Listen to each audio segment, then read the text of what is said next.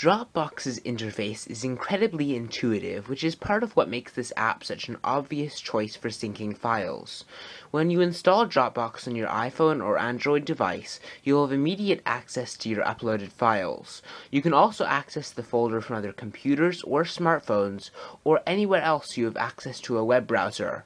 Even better, you can use the app to share files with other people, either through a designated public folder or by setting up a shared folder for specific users. On Android, buttons for navigation are across the top, while on iOS they reside at the bottom, but there's no difference in usability.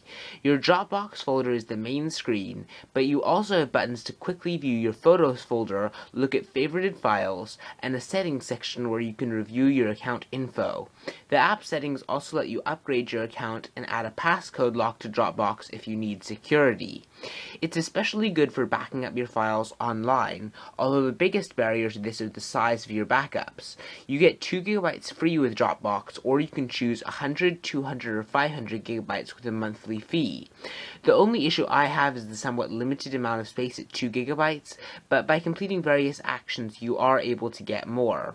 Some recent additions to the app add more features for sharing what's in Dropbox. You can now share, delete, or move a file faster by tapping it in Android or swiping in iOS to bring up a quick menu icons for completing each action. In the photo section, you can now select multiple images for sharing with friends or family.